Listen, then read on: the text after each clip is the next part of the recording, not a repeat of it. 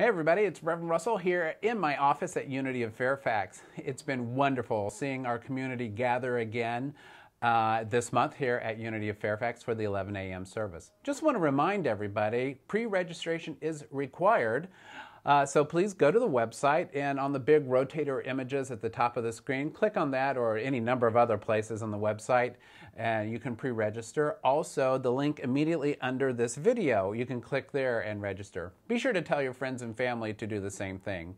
We are wanting to ensure that we're following all of our protocols, especially and unfortunately, since COVID numbers now are rising in our area. So to that end, I want to remind everybody, please tell your friends, tell your family, tell complete strangers to get a vaccine. What we know is that when people are vaccinated, the numbers go down. When people follow all the health and safety protocols, numbers go down.